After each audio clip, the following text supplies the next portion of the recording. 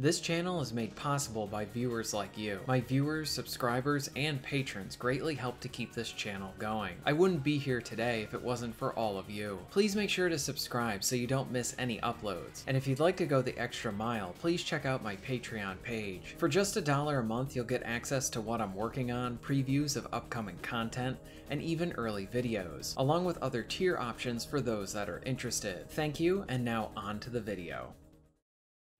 So I just started playing Final Fantasy XVI, and while I'm still very early with this title, I really like the start of this one. It is interesting with how Final Fantasy changes over the years. For most of its life, it seemed like it was all focused on turn-based combat.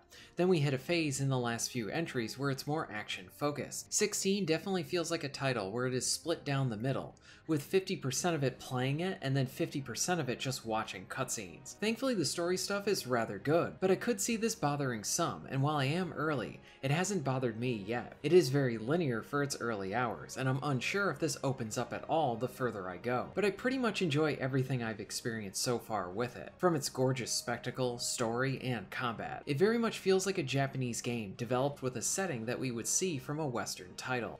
Care to thin the herd? As if you have to ask.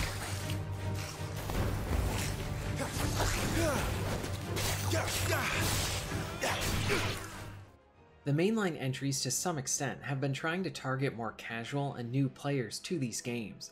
We sort of saw this push with 13, especially with it releasing on multiple platforms, and with how linear it was. While I still really enjoyed that entry, it was one that slowly doled out mechanics, and I'm guessing to not overwhelm the player. But some stuff like party switching did not need to take as long as it did. Then you had some of the more convoluted nature to its story. 15 was another one that was supposed to be for both veterans and new players, but the game had a lot of multimedia related to its story, so for a new person jumping in, it's going to be very confusing, especially without all that additional knowledge from the other games, anime, and film. 16 so far, outside of being exposed to many factions and players at the start, seems to sort of hit that sweet spot better for being a game that could be the best way to start. At the same time, I am of the mind that if you're interested in Final Fantasy, pick one of the classic ones or one of the newer ones and just see what you think. It's a series I generally love, and one that I look forward to playing, along with many of its spin-offs. Life got in the way with this one, which is partially why I'm starting this one so late, but so far I really like 16. I think we made it angry. I'd rather we made it die. 16's combat is an interesting one because you are just controlling Clive.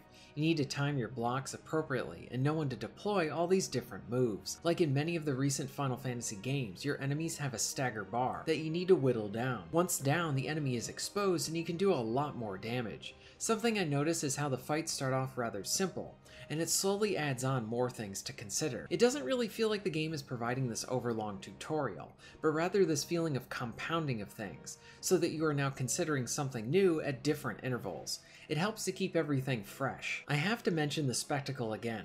This game is a looker, especially with those cutscenes and some of the action taking place on screen. Plus music-wise, this game does not disappoint either. I hope that the game continues to be better the more I play it, because so far it's got a really solid start, and it's really fun. Would you like to see more videos on Final Fantasy XVI? Have you played 16 at all yourself? Let me know your thoughts on it in the comments down below. If you're interested in being notified of new videos, please hit the subscribe button and bell. And if you would like to support the channel and get early access to content, please check out my Patreon. All of the links will be at the end of this video and within the description. And thank you very much for watching.